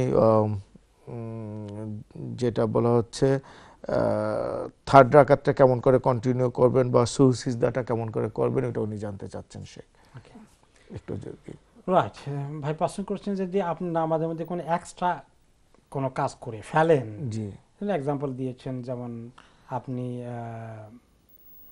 তাশাহুদের পরে দুরূদ পড়ে ফেলেছেন, 2 রাকাতের পরে বা 3 রাকাতের পরে, 4 রাকাত নামাজে হয়তো বা 3 রাকাতের নামাজ পড়ে বসে গেছেন, জি ওকে, আপনি আত্তাহিয়াত পড়েছেন বা দুরূদ পড়েছেন, জি ওকে ওকে, বা বড় এক্সাম্পলটা হচ্ছে যে 2 রাকাতের পরে 4 রাকাত নামাজে যখন বসলেন, 2 রাকাতের পরে আপনি তো আত্তাহিয়াত পড়ে উঠে যাওয়ার কথা, দরুদ না পড়ে, জি দরুদ পড়ে ফেললে কি করা হবে, এই নামাজটাকে কিভাবে ঠিক করা হবে? জি তাহলে এখন আপনার উচিত হবে যখনই রিয়ালাইজ করলেন, জি কমপ্লিট না করে আপনি উঠে যান। আচ্ছা, আপনি আল্লাহুম্মা সাল্লি আলা মুহাম্মাদ বলেছেন বা আরেক লাইন পড়েছেন বা একটু সামনেই চলে গেছে, যখনই মনে পড়ে তখনই কন্টিনিউ না করে দাঁড়িয়ে যাবেন। আচ্ছা, আর যদি কন্টিনিউ করে শেষ করার পরে মনে পড়ে তাহলে দাঁড়িয়ে যাবেন। জি আপনি দাঁড়িয়ে গিয়ে অ্যাজ ইউজুয়াল আপনি 3rd 4th রাকাত যেটাই আছে নামাজ শেষ করবেন, তারপর আপনি সাজদা সহ করবেন। আচ্ছা, বাস হয়ে গেল। কিভাবে উনি করবেন সিজদা, ওইটা উনি জানতে চাচ্ছেন। তরিকা এটা অনেক লম্বা চড়া কথা, যেটা আমাদের জানা আছে এই মুহূর্তে এত ইখতিলাফের দিকে না গিয়ে সহজভাবে যেটা আমরা শিখেছি, যেটা আমাদের হানাফি মাযহাবের তরিকা, সেটা যদি হয় তাহলে হলো যে আত্তাহিয়াত পড়ে লাস্ট সেশনে ডান দিকে সালাম ফিরানোর কথা, দরুদ না পড়ে তারপরে 2টা সিজদা দিয়ে উঠে বসে এরপরে আবার শুরু থেকে আত্তাহিয়াত শুরু করে দরুদ পড়ে সবকিছু শেষ করে দুদিকে সালাম ফিরে চলে যাবেন। এই একটা ফর্মুলা আমাদের দেশে আমরা শিখেছি হানাফি মাযহাবে, যদি এটা দলিলের দিক থেকে স্টিল প্রশ্নবোধক। আচ্ছা, আর আরেকটা যেটা পরিষ্কার দলিল পাওয়া যাচ্ছে সেটা হচ্ছে যে না, আপনি আত্তাহিয়াত দরুদ শরীফ সব একবারে শেষ করে ফেলেন, জি এভরিথিং কমপ্লিট করে সালাম ফিরানোর আগে 2টা এক্সট্রা সিজদা দিয়ে আর কিছু না পড়ে 2 দিকে সালাম ফিরিয়ে ফেলবেন। আচ্ছা, দলিল দিক থেকে এটা অধিকতর মজবুত। মানে আমরা নামাজটাকে 4 রাকাত নামাজ যেভাবে 4 রাকাতেই শেষ করলাম, নামাজে যখন সব দোয়া শেষ আমরা যখন সালাম ফিরাবো তার আগে দিয়ে 2টা সিজদা দিয়ে ফেলবো, দিয়ে উঠে সালাম ফিরিয়ে ফেলবো। আচ্ছা, রাইট। তারপরে সেকেন্ড কোশ্চেন শিখেছিল জি ভাইয়ের দ্বিতীয় প্রশ্ন যেটা, সেটা হচ্ছে লেগে আমাদের মিকাত নিয়ে, যে how the mikat was established and how the mikat area was designated. In the area was mentioned by the time of, is the area mentioned by the time of Prophet Muhammad sallallahu alaihi wasallam or Ibrahim alaihi wasallam? Of course যেহেতু বাইতুল্লাহ ইব্রাহিম আলাইহিস সালামের হাতে তৈরি হয়েছে, আল্লাহ তাআলা ওনাকে হজের নিয়ম কানুন ডাক দিতে বলেছেন, হজ করেছেন, তখন থেকেই মিকাতের প্রচলন ওনার সময় থেকে শুরু হয়েছে। ইব্রাহিম আলাইহিস সালামের সময় থেকে আল্লাহ তাআলা ওনাকে দেখিয়ে দিয়েছেন জিবরিল আলাইহিস সালামের মাধ্যমে কোথায় কোথায় মিকাত হবে। আচ্ছা, পরে যখন নবী করিম সাল্লাল্লাহু আলাইহি সাল্লাম মক্কা বিজয় করলেন, তবে নিজে হজ করতে আসলেন, উমরা করতে আসলেন, এবং সেখানে তিনি পরে সাহাবীদেরকে দিয়ে আবার পরিষ্কারভাবে এগুলোকে আইডেন্টিফাই করে দিলেন। এবং বিভিন্ন খেলাফতের যুগে বারে বারে যখন মানুষের কনফিউশন হয়েছে, আলেমদের মাধ্যমে ইশারা ইঙ্গিতে যেগুলো পাওয়া গেছে কিতাবের মধ্যে, নবী করিম সাল্লাল্লাহু আলাইহি সাল্লাম নিজে উচ্চারণ করেছেন, তিনি নিজে বলে গেছেন যে অমুক অমুক জায়গায় হলো অমুকবাসীর অমুক দিক থেকে আসা লোকদের অমুক জায়গায় হবে মিকাত, ইয়ামানবাসীদের জন্য ইয়ালামলাম, ইরাক থেকে আসা লোকদের জন্য দাতুল ইরাক, মদিনা থেকে যারা ঢুকবে তাদের হলো আল ইয়ামামা। এইভাবে করে তিনি সুস্পষ্টভাবে হাদিসে বলে গেছেন। আচ্ছা, সেগুলোর ভিত্তিতে ইয়ামামার লোকদের জন্য কোন জায়গায় এক্স্যাক্টলি কোন পয়েন্টটা হবে এগুলাকে তিনি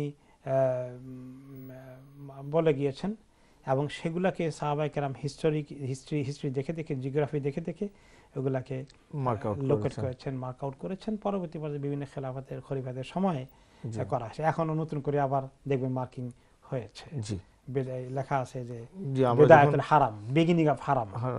আমরা যখন ফ্লাইটে যাই তখন ওরা মিকাতের পুরো বাউন্ডারিটাই স্পট করে দেখে দেন যে this মিকাত from starting from here, this that মিকাত starting from, এখানে ফ্ল্যাগ করা থাকে। রাইট, এটা সব এয়ারলাইন্সে থাকে না, সৌদি এয়ারলাইন্সে থাকে, সৌদি এয়ারলাইন্সে থাকে। জি, সো এই আর কি। তাহলে আমরা জানতে পারলাম যে এটা ইব্রাহিম আলাইহিস সালাম থেকেই হয়ে গেছে। আচ্ছা, ভাইয়ের শেষ যে প্রশ্নটা ছিল সেটা হচ্ছে, can you please explain the wajib of the salat so that I can understand and do my suhu sijda? ঠিক ক্লিয়ার না আপনার কাছে? নামাজের ওয়াজিব গুলো কি কি, এগুলা তরক হয়ে গেলে তো নামাজের কারেকশন করতে হবে, কারেকশন হবে, সুহু সিজদা করে। তার ওয়াজিবগুলো কি, এগুলা নিয়ে কিছু লম্বা চড়া আলোচনা আছে, হয়তো এত সংক্ষিপ্ত সময় আর পারবো না। এক নম্বর হচ্ছে যে মনে করেন সূরা ফাতিহা পড়েছেন কিন্তু আরেকটা সূরা পড়তে ভুলে গিয়েছেন, জি, আপনি সূরা ফাতিহা পড়েই প্রথম রাকাতে দ্বিতীয় রাকাতে রুকুতে চলে গেছেন, তাহলে এখানে আপনি ওয়াজিব মিস করেছেন, এটার জন্য সিজদা লাগবে। এবং আবার হানাফি মাযহাবে ফাতিহা মিস করেছেন কিন্তু আরেকটা সূরা পড়েছেন, এটার জন্য সিজদা লাগবে। অবশ্য অন্যান্য ইমামদের দৃষ্টিতে ফাতিহা মিস করলে নামাজই হয় না, আবার দোহরাইতে হবে, তারা ফরজ মনে করেন। যাই হোক, এরপরে সামি আল্লাহু লিমান হামিদা বলে না দাঁড়িয়ে আপনি রুকু থেকে সোজা চলে গেছেন সিজদায়, কাওমা মিস করেছেন, এটা ওয়াজিব। দাঁড়ানোটা সম্পূর্ণ সোজা হয়ে দাঁড়ানোটা মিস করেছেন। তারপরে দুই সিজদার মাঝখানে যে বসা জালসা, এটা ওয়াজিব। দুই রাকাতের পরে আত্তাহিয়াত। খুব চমৎকার একটা কথা বলেছেন। দুই সিজদার মাঝখানের একটা প্রশ্ন আমি নিয়ে আসি। আমরা যখন মক্কা এবং মদিনায় নামাজ পড়েছি, তারা খুব লম্বা একটা সময় নেয় দুই সিজদার মাঝখানে, এবং যারা অনেক সময় নামাজের মাঝখানে এসে ঢুকে, হ্যাঁ, তারা অনেকেই আত্তাহিয়াত কিনা, এবং মিস্টেকটা হয়ে যায় ওইখানে। তো এখানেও কি ওয়াজিবটা কার্যকর হয়ে যাবে কিনা?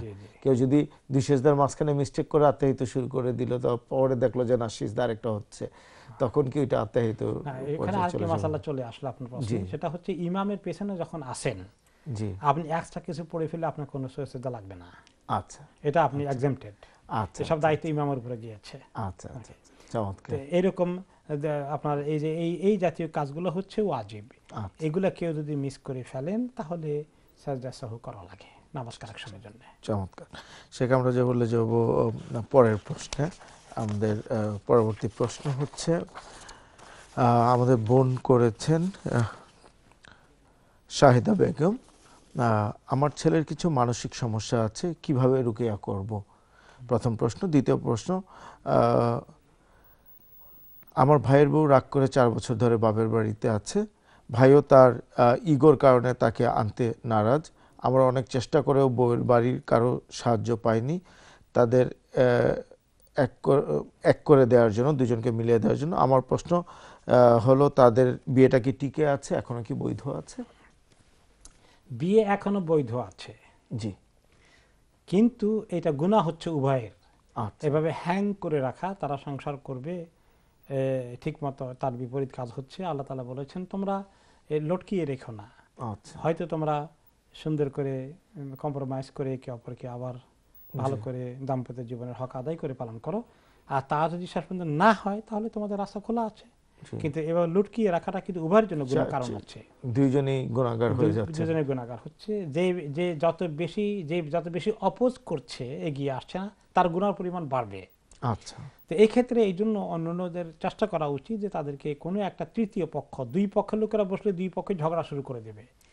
থার্ড কোনো প্লেসে গিয়ে উভয়ে গিয়ে তারা যদি নিজেদের স্বামী স্ত্রী নিজেদের কথাবার্তাগুলোকে শেয়ার করে একটা অ্যাডভাইস নিয়ে সংসার শুরু করে দেয়, এটাই উত্তম হবে।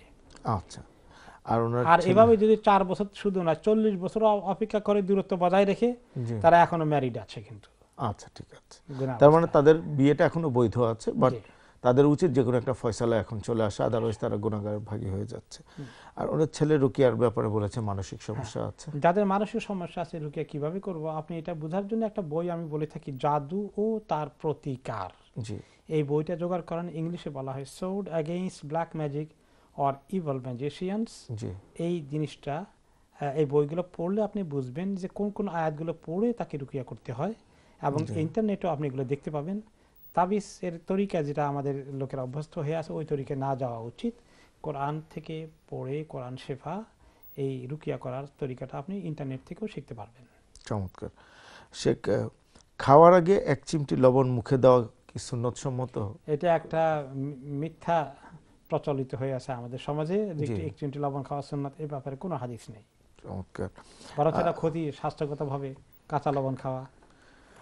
ভাই জানতে চাচ্ছেন যে আমাদের মধ্যে আত্মীয় স্বজন যারা আছে রেস্টুরেন্ট ব্যবসা করেন, তাদের সাথে আমরা কেমন করে সম্পর্ক রাখবো বা সম্পর্কটা কিভাবে মেনটেন করব? আত্মীয় স্বজন যারা রেস্টুরেন্ট ব্যবসা করে, সম্পর্ক কাট অফ করে ফেললে তো আর কোনো সুযোগ থাকলো না।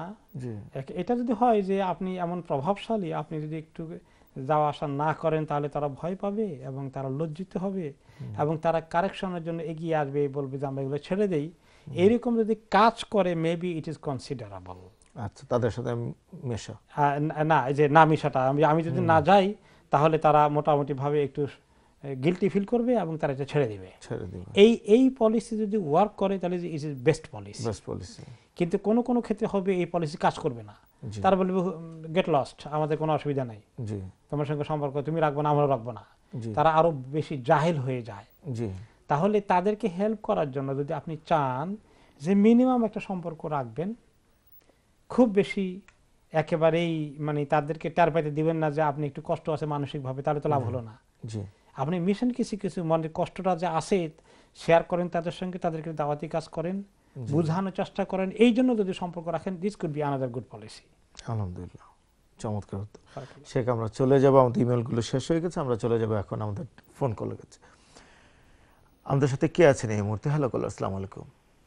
হ্যালো, আসসালামু আলাইকুম। ওয়ালাইকুম আসসালাম বোন, আপনার প্রশ্নটি বলুন। আমার একটা প্রশ্ন, আমরা যখন হজে বা উমরায় যাই, তখন তোয়াফ শেষে, সাহি শেষে যখন হোটেলে চলে আসি, আর হাজবেন্ড চলে যায় ওর চুল কাটার জন্য, আর আমার নিজেরই চুল কাটা হয় নাই, এই অবস্থায় যেদিন আমি অন্যকে, আমার মেয়ে বা অন্য কোনো মহিলাকে চুল কেটে দিতে পারবো কিনা?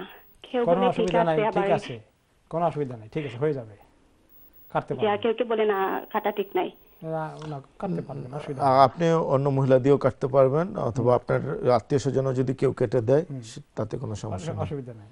আপনি তারটা কেটে আমার দিলে নিজেরই চুল কাটা হয় না, এই অবস্থায় কি আমি অন্যজনের চুল কেটে দিতে পারবো? পারবেন। আমার কোনো, কারণ এটা হচ্ছে, এটা ইহরামের কোনো আমল নয়। ইহরাম থেকে বেরিয়ে যাওয়ার আমলটা, চুল না কাটলে বেরানো যাচ্ছে না বিধায় এটা কনসিডারেবল আছে। যদি কেউ কেউ মনে করেন যার কাটা হয় নাই, তিনি কাটা হয়েছে এমন লোক যারা কাটিয়ে নিন, এরপরে অন্যকে কাটুক, এটা উত্তম হতে পারে।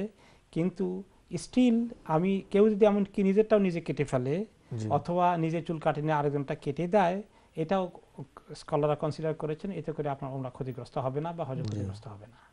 নিজেরটাও নিজে কাটা যাবে, হ্যাঁ নিজেরটা নিজে কাটা যাবে, আর আমি অন্যজনের চুল কেটে দিতে পারবো আমার এই অবস্থায়, নিজের চুল কাটা না হলেও। জি ইনশাআল্লাহ। জি ওকে, আসসালামু আলাইকুম। ওয়ালাইকুম আসসালাম বোন, আপনার প্রশ্নের জন্য আপনাকে অসংখ্য ধন্যবাদ। আমরা চলে যাব পরবর্তী কলারের কাছে। হ্যালো কলার, আসসালামু আলাইকুম। হ্যালো কলার, আসসালামু আলাইকুম। হ্যালো কলার, আসসালামু আলাইকুম। ওয়ালাইকুম সালাম। হ্যালো, আসসালামু আলাইকুম। জি আপনারা ভালো আছেন নি? আলহামদুলিল্লাহ আমরা ভালো আছি বোন, আপনার প্রশ্নটি বলুন। আচ্ছা, আমার প্রশ্ন হলো হুজুরের কাছে আমি একটা দোয়া চাই। আমি সব সময় এভরিডে বেমার থাকি, এর জন্য আর আপনার লাগে আমি দোয়া করি দুজনের লাগে। আপনারা ভালো থাকুন। আমার একটা ছেলে একটা কাজ পাইতো, আর খুব নমাজি রোজাদারি সব দিকে আল্লাহ ওরকম থাকতো সারা জীবন। আর আমার হাজবেন্ড তো ভালো থাকতো, নামাজ পড়োই, নামাজি থাকতো। আসসালামু আলাইকুম। ওয়ালাইকুম আসসালাম। বারাকাল্লাহু ফিকুম, আল্লাহ ইয়াহফাযকুম ওয়া আওলাদাকুম ওয়া আজওয়াজাকুম। বারাকাল্লাহু ফিকুম। ওকে শেখ, আমরা চলে যাচ্ছি আমাদের পরবর্তী প্রশ্নে।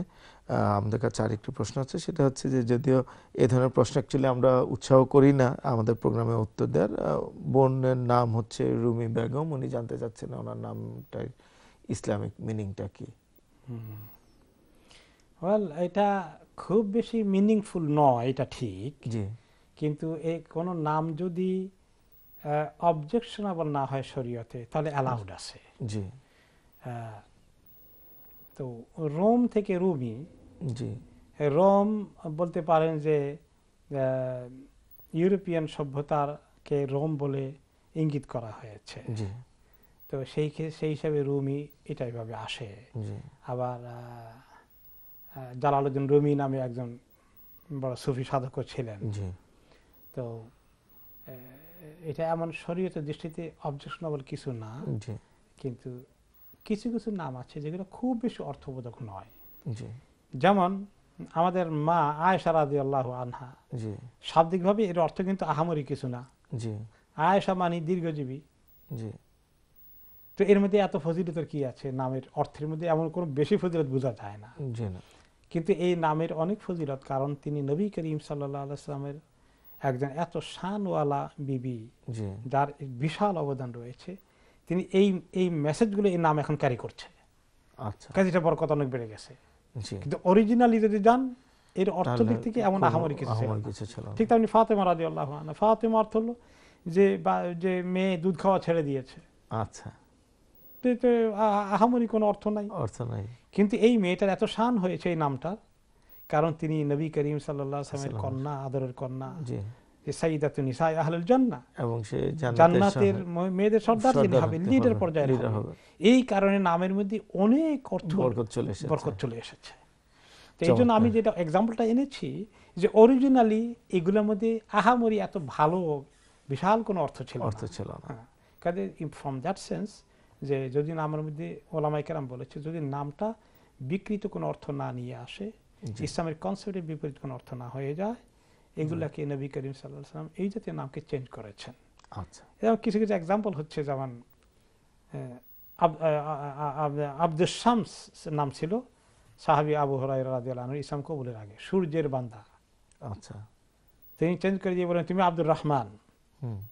পরে অবশ্য ওনাকে তিনি একটা বিড়াল ছানা ওনার কাছে থাকতো, হাত থেকে বেরিয়ে গেছে, তখন তিনি বললেন যে আবু হুরায়রা, এই কারণে তিনি এটাকে পছন্দ করেছেন।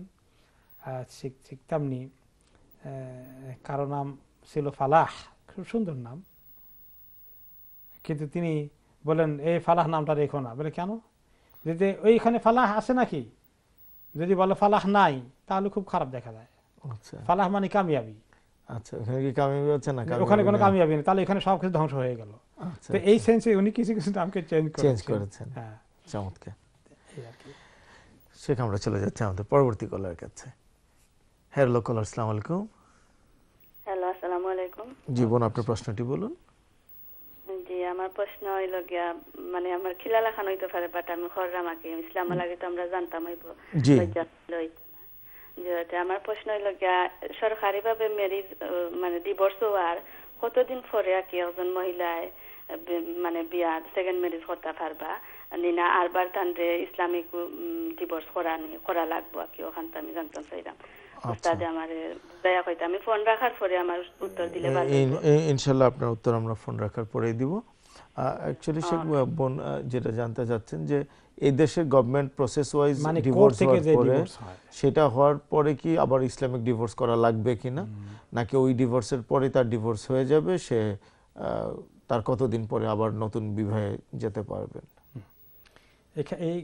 এই প্রশ্নটার অনেকগুলো শাখা প্রশাখা আছে জি এক নম্বর হচ্ছে ডিভোর্সটা যে কোর্ট থেকে হলো জানতে হবে ডিভোর্সটা কে অ্যাপ্লাই করেছে আচ্ছা যদি স্বামী অ্যাপ্লাই করে থাকে জি তাহলে ডিক্রি হওয়ার সাথে সাথেই জি ইসলামিকটাও হয়ে গেছে কারণ স্বামীর যেহেতু সরাসরি অথরিটি আছে তালাক দেওয়ার তিনি অ্যাপ্লাই করার কারণে তার অথরিটিটা ব্যবহার করা হলো জি আর এখানে ওনার ইসলামী তরিকে আলাদা ডিভোর্স না দিলেও চলবে আচ্ছা এবং এখানে ডিভোর্স হওয়ার পরে ভদ্র মহিলার 3টা মাসিক পার হয়ে গেলে ওনার ইদ্দত পূরণ হয়ে যায় আচ্ছা এটাকে বলে ইদ্দত আচ্ছা সময় গণনা করা জি তো একজন মহিলার তালাক প্রাপ্তা মহিলার 3টি মাসিক 3টি হাইজ পার হয়ে গেলে তিনি অন্য কোনো জায়গায় বিবাহের জন্য উপযুক্ত হয়ে যান আচ্ছা আর ইদ্দত চলা অবস্থায় কোনো প্রস্তাব দেওয়া না করা ওনার জন্য ঠিক নয় আচ্ছা তাহলে স্বামী অ্যাপ্লাই করেছিল জি এখন যদি এটা হয় যে স্ত্রী অ্যাপ্লাই করেছে স্বামী অ্যাপ্লাই করেনি জি তাহলে দেখতে হবে এখন যে স্বামী স্ত্রী অ্যাপ্লাই করার পরে কোর্ট যখন স্বামীকে লেখে তিনি সাইন করে দিয়েছেন কিনা আচ্ছা কোর্ট যখন লেখে তোমার স্ত্রী এরকম অ্যাপ্লাই করেছে তুমি যদি অ্যাগ্রি করো তাহলে সাইন করে দাও তখন আমরা তোমার কোনো আপত্তি না থাকলে আমরা ডিভোর্স ইস্যু করে দেবো তুমি সাইন করে দাও তুমি অ্যাগ্রি কিনা স্বামী যদি অ্যাগ্রি করে দেয় এটা নিয়ে ওলামারা কেউ কেউ ইখতিলাফ করেছেন কিন্তু মেজরিটি ওলামাদের ফতোয়া হচ্ছে যে এটাও শরীয়তের তালাক হয়ে যাবে ধরে নিতে হবে কারণ স্বামী যখন সাইন করেছে তার অথরিটিকে তিনি ব্যবহার করেছেন আচ্ছা আর কোনো ভেরি রেয়ার কিছু আলিম দ্বিমত পোষণ করেছে তারা বলেছেন যে স্বামী অনেক সময় বেকায়দায় সাইন করে ফেললো কিন্তু তার যে কোনো হক বাকি থাকে ইত্যাদি খোলাতা না হয়ে স্বামী যে কিছু খোলা হলে স্বামী কিছু ফেরত পাইতে পারে সেটা পাওয়ার সুযোগ হলো না এই কারণে কেউ কেউ আপত্তি করেছেন বাট স্টিল ইসলামিক শরিয়া কাউন্সিল এই দেশের তারা এটাকে কনসিডার করে যে স্বামী সিগনেচার করে দিলেও এরকম যখন ডিক্রি হয় তখন 3টি মাসিক তার ইদ্দত থাকে 3 নম্বর মাসিক পার হয়ে গেলে তিনি ফ্রি হয়ে যান যে কোনো জায়গায় বিয়ের প্রস্তাব কনসিডার করতে পারেন 3 নম্বর হলো যে স্বামী সাইন করেনি আচ্ছা শাসন কোর্ট একতরফা ডিক্রি দিয়ে দিছে কোর্টই ডিক্লেয়ার দিয়ে দিল স্বামীকে ছাড়ে কারণ স্বামী যখন আনসার করেনি বা সিগনেচার করেনি তখন একটা পর্যায়ে কোর্ট নিজে এটা ডিক্লেয়ার করে দেয় যে ইউ আর ডিভোর্সড তো এইটা যখন বলে তখন ওলামাদের দৃষ্টিতে শরীয়তের তালাকটা এখন বাকি থেকে গেল এটাকে পেতে হবে এটাকে আদায় করতে হবে এটাকে আদায় করার জন্য যে কোনো ভাবে স্বামীকে বাধ্য করা বা রিকোয়েস্ট করা বা অন্য লোক দিয়ে ধরে তার থেকে শরীয়তটা আদায় করে নেওয়া শেষ পর্যন্ত স্বামী যদি খুবই দুষ্ট প্রকৃতির হয় নন কোঅপারেশন করে তখন মহিলা কি করবে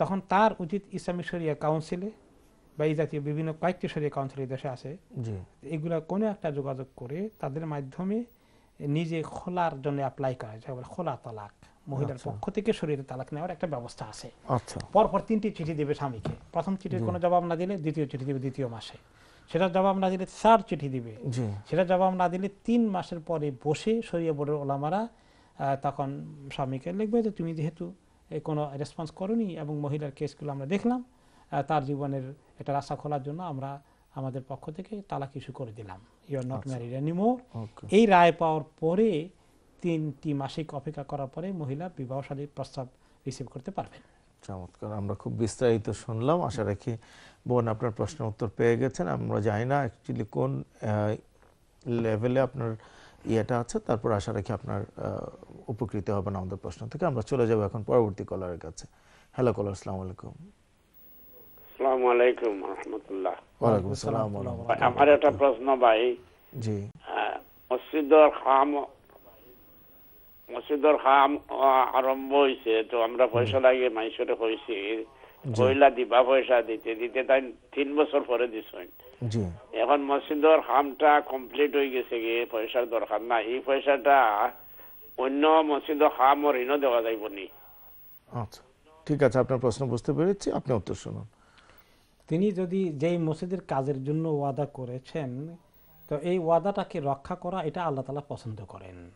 আচ্ছা, তিনি ওই যেই মসজিদে এগ্রি করেছেন ওয়াদা, ইন্নাল ওয়াদা কানা মাসউলা, আল্লাহ তাআলা ওয়াদা সম্পর্কে জিজ্ঞেস করবেন তুমি কথা দিয়েছিলে, কথা কি রেখেছো?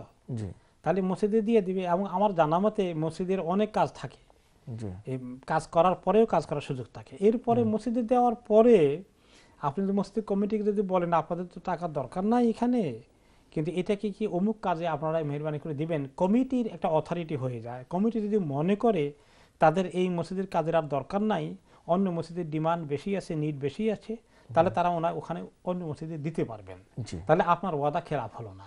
আচ্ছা, আপনি এই মসজিদে দিলেন, এই মসজিদ অন্য মসজিদকে দিয়ে দিতে পারেন। আপনি রিকোয়েস্ট করতে পারেন যে আমি তো আমার ওয়াদা ঠিক রাখার জন্য আপনাদেরকে দিলাম, তো আপনাদের যেহেতু কাজ হয়ে গেছে, আপনারা যদি মনে করেন যে ওই মসজিদটা দিলে একটু বেশি উপকার হবে, মেহরবানি করে দেবেন কি?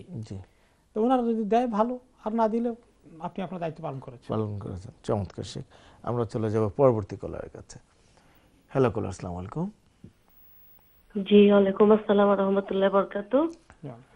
জি, আমি লাইভে ফোন করেছি। আসসালামু আলাইকুম ওয়া রাহমাতুল্লাহি ওয়া বারাকাতুহু। জি বোন, আপনি আপনার প্রশ্নটি বলুন। জি, আমার প্রশ্ন হুজুরের কাছে যে আমার হাজবেন্ড নামাজি না, তো আমি অনেক চেষ্টা করি, তো আমি কি করলে তাকে নামাজি বানাতে পারবো? হুজুর যদি একটু আমার হাজবেন্ডের জন্য দোয়া করেন, আমার বাচ্চাদের জন্য দোয়া করেন, আমার কাছে হুজুর একটা অনুরোধ যে একটু দোয়া করবেন আপনি আমাদের জন্য, আর কি করলে আমি ওনাকে নামাজি মানে করতে পারবো, কি অ্যাডভাইস হুজুর দিতে পারেন? জাযাকাল্লাহ খাইরান। আল্লাহ তাআলা আপনার হাজবেন্ডকে, আমাদের সবার বেনামাজি ভাই বোনগুলোকে আল্লাহ তাআলা নামাজি বানিয়ে দিন ইয়া রাব্বি ইয়াসির। আপনি আল্লাহর কাছে চোখের পানি ফেলে কাঁদেন যে আল্লাহ আমি মিস্টেক করেছি, একজন বেনামাজি লোককে বিবাহ করে আমার জন্য যেটা ঠিক হয়নি আল্লাহ, তবে আল্লাহ আপনি হিদায়াত করেন তাকে। আপনি খুব কাঁদেন, আল্লাহর কাছে দোয়া করেন, রব্বানা হাবলানা মিন আজওয়াজিনা ওয়া যুররিয়াতিনা কুররাতা আয়ুন ওয়াজআলনা লিল মুত্তাকিনা ইমামা। সূরা ফুরকান থেকে এই আয়াতটা, এই দোয়াটা মুখস্থ করে আপনি দোয়া করতে থাকেন। সেজদার মধ্যে একটু কাঁদবেন, মুখে উচ্চারণ না করেও মনে মনে ওইটা যখন থাকবে, এই নিয়ে তো আল্লাহর কাছে অনেকক্ষণ হু হু করে কাঁদবেন যে আল্লাহ তাআলা যেন আপনার দরখাস্ত কবুল করেন। 2 নম্বর হচ্ছে ওনার সঙ্গে আপনি দুর্ব্যবহার করবেন না, রাগ গোসা করে ওনাকে আরো, ওনার শয়তান ওনার উপর আরো বেশি সওয়ার হয়ে যেতে পারে। স্টিল আপনি পোলাইট থাকবেন, আর আদর মমতা করে, মায়া মমতা করে, দৃষ্টি আকর্ষণ করে যদি ওনাকে বলে যে খালি কোন রকম ফরজ তো পড়ে না, আপাতত যদি সুন্নত না পড়ে আল্লাহ মাফ করবেন, শুরু করুক ফরজ দিয়ে, পরবর্তী পর্যায়ে ইনশাআল্লাহ ফরজ পড়া ধরলে একবার আস্তে আস্তে সুন্নতের জীবনে যাবে। আপনি খালি বলেন যে দেখো তুমি খালি ফরজটা পড়ে ফেলো, আপনি পানি টানি সব রেডি করে দেন, আপনি তোয়ালেটা রেডি করে রাখেন, গোসলটা বিছিয়ে রাখেন, হ্যাঁ, একটু একটু মেহেরবানি করে আপনি ওনার দৃষ্টি আকর্ষণ করার চেষ্টা করেন, আর আল্লাহর কাছে দোয়া করতে থাকেন, অধৈর্য হবেন না, হতাশ হবেন না, হয়তো আল্লাহ তাআলা আপনাকে সাহায্য করবেন ইনশাআল্লাহ। আমরা দোয়া করি আল্লাহ তাআলা ওনাকে তৌফিক দান করুক, আল্লাহ তাআলা ঈমানকে মজবুত করে দিন, আল্লাহর ভয় ওনার দিলে আল্লাহ পয়দা করে দিন, তিনি যেন নামাজি হয়ে যান ইয়া রাব্বি ইয়াসির। শেখ, আমরা অনুষ্ঠানের শেষ পর্যায়ে চলে আসছি, আমরা আর কোনো প্রশ্ন নিব না। আজকের যে বিষয়টি ছিল, আপনি আমাদের নবীর বিশেষ দোয়া নিয়ে যেটা বলছিলেন, আপনি যদি 1 মিনিট আমাদেরকে একটু।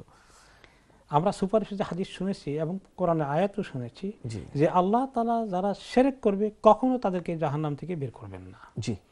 আর এছাড়া যারা শিরক না করে মরে যাবে তাদেরকে আল্লাহ তাআলা গুনাহ খাতা থাকা সত্ত্বেও এক পর্যায়ে আল্লাহ মাফ করবেন।